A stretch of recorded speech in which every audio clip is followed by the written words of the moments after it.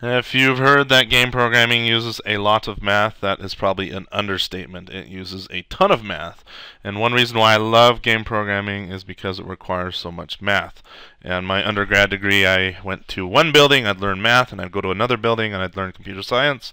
And never did the twain ever meet, and I wish they would have, because programming math and physics, which contains a lot of math, is a lot of fun. It's very exciting. Game programming merges the two quite beautifully. But there's a ton of math concepts and physics concepts that are good to know, but not necessary to know to make games, and vice versa. So here we go.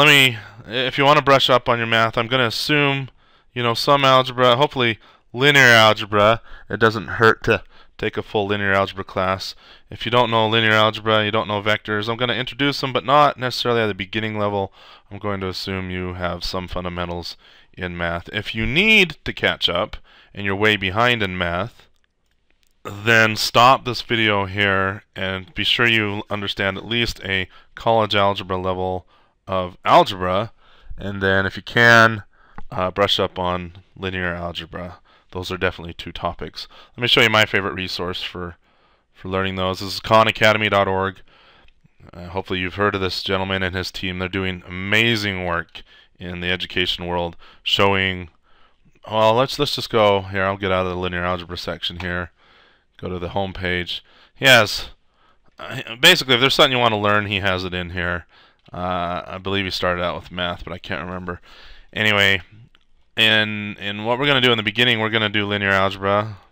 So that's where I was at, was this linear algebra. We definitely need to know vectors and vector spaces. We're going to do some matrix transforms. Now you can sit and watch these videos all in a row. I'm going to take a different approach. We're going to need something. I'm going to explain it a little bit, refer you to Khan Academy. We're going to code it up and use it. Hopefully this stuff will make sense as we go along. Let me just click on vectors and spaces here. So we definitely need vectors. You need to understand linear combinations. That's important. Linear dependence, independence. Yeah, that's good. Subspace, yeah, kind of. Dot and cross products, we're going to use this a ton, and matrices as well. Not necessarily null space. And then let's look at matrix transformations, functions, linear transformations, linear transformation examples. We're going to do a lot of these. We're going to do a lot of those. So you can sit and whatever approach works best for you. You can go through his material. You can do the math on the side. If you're like me, you'll probably get really bored really fast because it's just math and math and math. And I like to take math, apply it, see it do something in code, go back, learn a little more, and incrementally just math code, math code, math code instead of give me all this math or let me just fight all this code kind of thing. So I'm gonna take that incremental approach here. Let's get started. I'm gonna put Khan Academy away.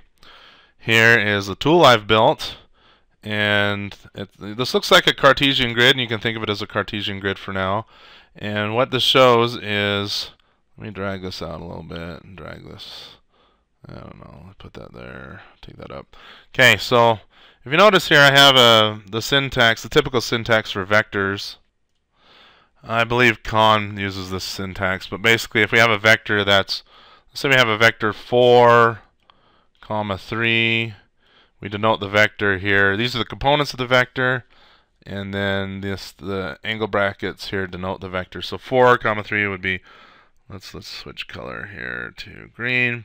So 1, 2, 3, 4, and then 1, 2, 3. So the vector 4, comma 3 in our Cartesian grid here, that would be the vector 4, comma 3.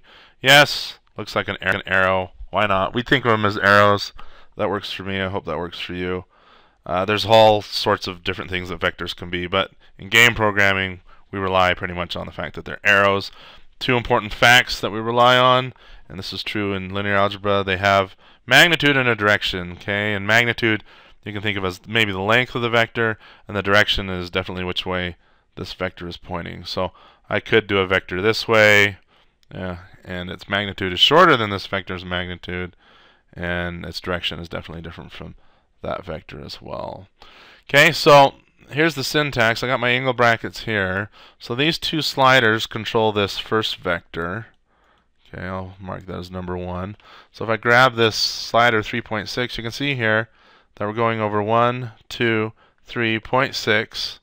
and then we go up to 1.25. So 1.25, and look, this first blue vector is this vector right here. I can increase the y, and you see as I increase the y component of my vector, it goes up and up and up and up.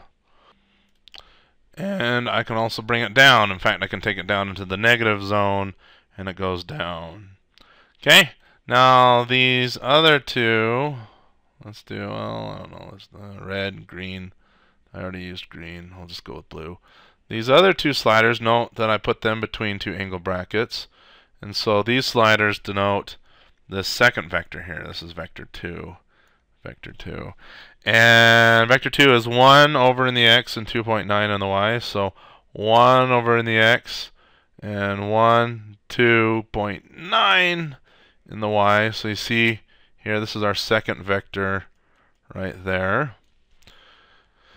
And right now we've selected to add the two vectors. So if you go back to the Khan Academy videos, adding a vector, I take this vector, and when I add two vectors, it's the same as putting the tail of the second vector to the tip of the first vector.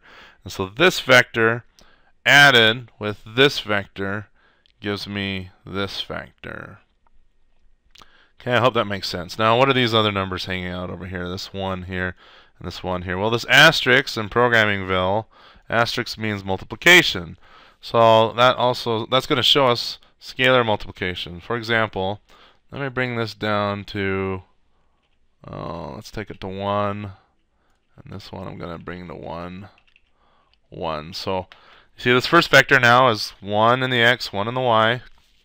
But then we're going to take this scalar, which is basically a number, a floating point number, a single number, and I'm going to hit this vector, which is a 2-component, vector 2D vector. I'm going to hit it with this.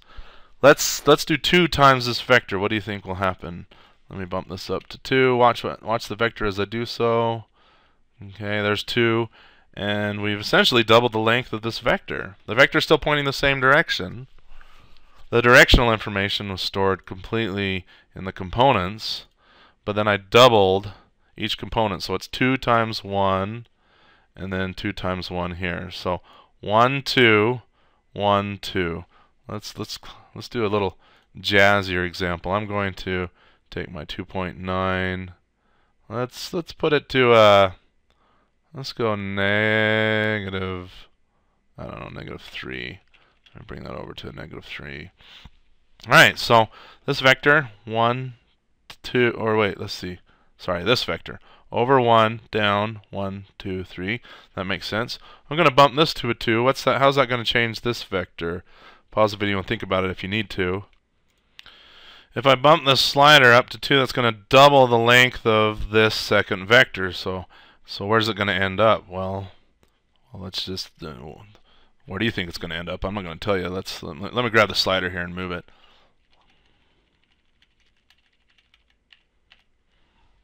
Okay, you see that? So essentially we had our original vector here, and it's like I took 2 of our original vector, put them tip to tail, like so, and we ended up down here, which hopefully that makes sense. So tail to tip, we have 2 of our original vector, and thus we end up right here. And the reason we end up there is because we're adding 2 of these, 2 of our 1, 1s. We're adding 2 of those together. So here's 1, here's 2.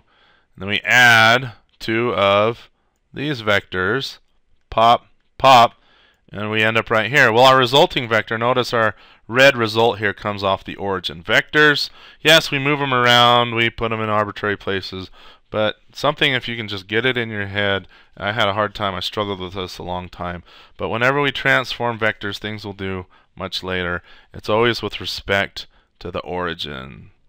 Okay, standard position is what we call it when we draw the vector with its tail to the origin.